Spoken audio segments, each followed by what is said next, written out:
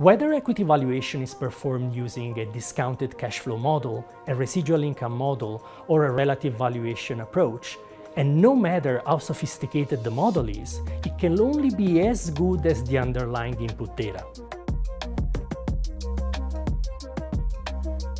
An equity security is ultimately worth the discounted value of the future expected earnings that the underlying company will be able to generate.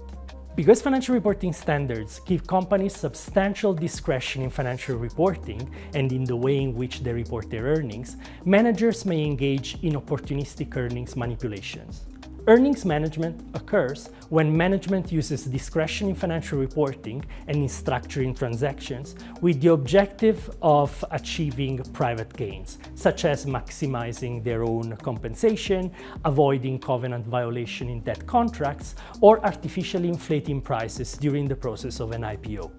From an equity valuation perspective, the potential biases engendered by earnings manipulation may lead to distorted estimates of company value. Therefore, a forensic analysis of financial statements focused on properly assessing the quality of earnings, understanding the extent to which these earnings are sustainable in the future and accurately reflect the underlying fundamental of the business is of paramount importance to equity valuation.